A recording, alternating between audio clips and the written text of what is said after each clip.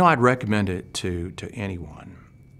I think I have a lot of biblical experience and thoroughly enjoyed it. There are people who don't have the biblical experience who will understand it.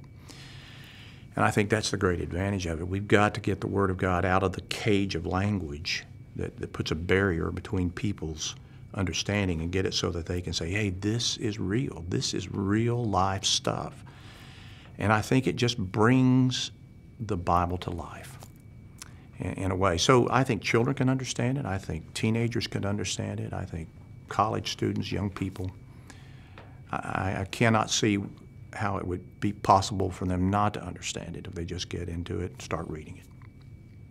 Well, I think everybody should read the Voice, quite frankly. I mean, everybody should read it. We hope that we believe scholars will enjoy reading it, will be captivated by some of the things that we've done.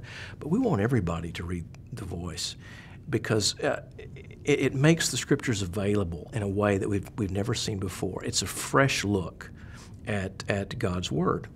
And I have the experience and the privilege of hearing the voice of God speaking directly to me through this. And I know other people who've had that same experience, that they feel God speaking not just sort of in the past, but God speaking to them right now and addressing their lives and calling them into a greater life, calling them into His story and say, look, find your place. Find your place in God's story, and your life will be full, your life will be meaningful, your life will really matter. I'd say the Voice is for the church. We want the church to enter into the study and the understanding of Scripture in a new way. Now, there are a few people I have in mind when we're working on it. I give out a lot of copies of the Voice because I believe the best way to do evangelism is for people to know the whole story of God. I've realized I'm not very good, I don't think many people are, at summarizing God's story or our need for salvation in a 15-minute conversation. I just can't do it well. But if I invite people to read the Scriptures, I find that we have really meaningful conversations. I've had the privilege of giving the Voice to all kinds of people. This last week, I gave a copy to a Muslim woman that I just met. She began to read it. She's come back to our church. She's come to a Christian church for the first time in her life and is engaging the story in a new way. As we're going through it, I know that there are a number of things that I understand because I grew up in church, because I've studied the Bible, that a person outside the church wouldn't know or understand. Or that many, even within the church, don't understand the worldview that the Scriptures were written in, the time and history and place of Jesus.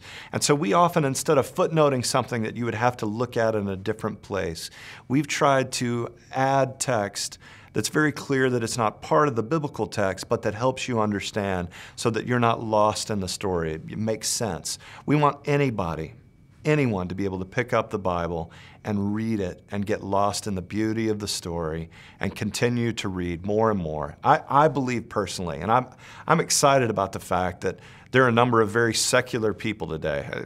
Bill Maher is one of these people. I hope to meet him one day because there are a few things we disagree about, right? He can get my blood boiling. But even Bill Maher, very secular, tends to seem to hate Christian people. Bill Maher would say everybody ought to read the Bible, ought to read the whole Bible. He and I agree about that. I would love for everyone. And I think if you're very secular and you don't know God, the Bible is something you ought to be informed about. Now, I personally believe that when you begin to read the Bible, and again, this is the strength of the Voice, you're going to begin to hear God's voice speak to you uniquely.